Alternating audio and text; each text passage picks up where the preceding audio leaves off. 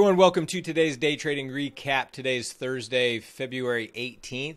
Managed to squeak out a small profit on the day of exactly $50. Mighty 90s were good. Had 4 trades, 3 of which were winners. Apple plus 393, AMD minus 450, Roku basically a scratch, 40 bucks, and Tesla plus 330. No pairs trades today. And then on the runner side, had a nice downside runner in the NASDAQ. We don't trade futures a lot, but took a short in the NASDAQ for 323.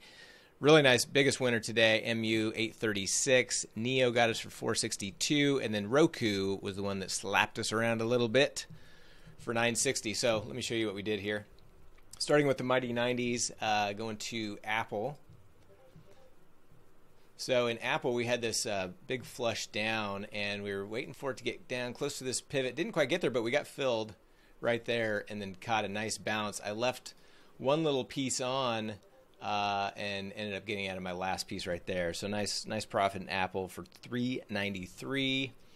AMD was a Mighty 90 that did not work. Kind of a similar situation. Had this flush down. Got long right in this area, started to bounce, and then just rolled over, chopped around a little bit. Technically, we got 2 little green bars right there. I could have got out, which would have been a smaller loss than I ended up taking, but gave it a chance, and it flushed down, so when it bounced back up, I just got out right there. Took a loss on that one to 450.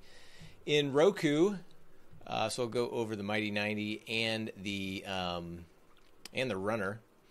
So in Roku, was looking really strong on the day. Big, massive volume spike when it pulled back. Actually, well, so first of all, before this bar closed, I was anticipating a Mighty 90 with this volume spike. So we actually got short right here. Then when that volume spike really got massive, higher than the first bar, I wanted to get out of it because a lot of times that signifies continuation. Now, had I held, in hindsight, that would have been a beautiful Mighty 90. But you gotta play the criteria that you trade every time. And so we actually got out of that Mighty 90 just a little scratch of 40 bucks as it came down right here. And then we turned around and got long right here for a potential upside continuation runner, upside volume runner.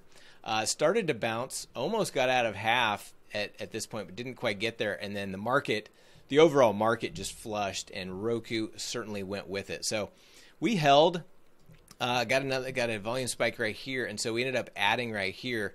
Took some serious heat on this one. It continued to flush, but again, on these trades, the whole risk management is based on position sizing and making sure that you're position sized correctly. In this case, I held. I mean, took a significant amount of heat. I don't close it out if I'm down a certain amount or anything like that. I don't have a stop loss because I have not found that to be beneficial over time. And certainly in this case, it worked out, and it typically does. Now you're going to have some, by trading that way, you're going to have some times when you hit a pretty decent loss. But position size correctly, held on. The market started to bounce, things turned around, and this thing started to bounce, and so I scaled out as this thing continued to move higher. Got out of my last piece right here. Frankly, I thought it might continue to go higher, but I was just done for the day, so I ended up just closing it out. Overall, took a loss on the Roku runner of minus 960. So decent-sized loss there, but paired it back pretty decent on that bounce. And then going on to the other runners. Oh, wait, did I have another Mighty 90? Oh, yeah, Tesla.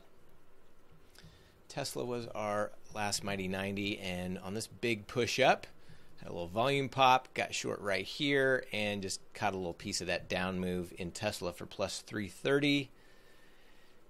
And then on to the other runners. So let's go to the NASDAQ. So NASDAQ had this, when the market was flushing, had this big, massive volume spike. NASDAQ, S&P, Dow, all had it.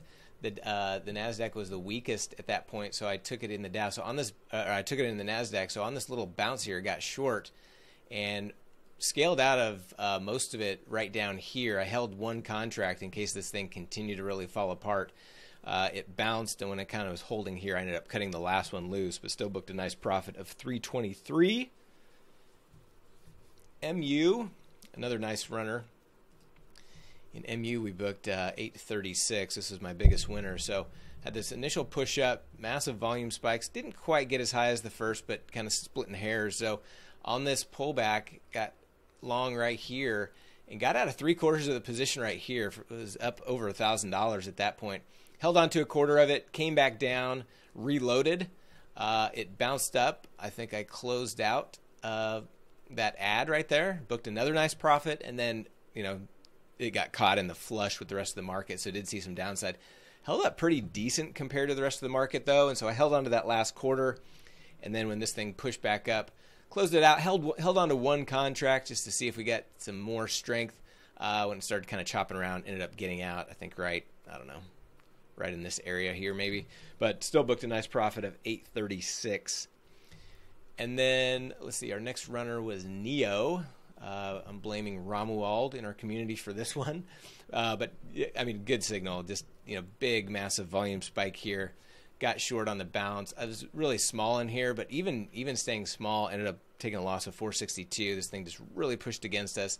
Started to roll over, thought we had a chance, and then it just popped up when the market started to bounce. So just ended up closing it out right here and taking a loss on that one. And that's it. So those are all the trades, plus $50 for the day. So not much, but green nonetheless. So I'll take it. Everybody have a good day. We'll be streaming live tomorrow on Friday and all next week. See you then.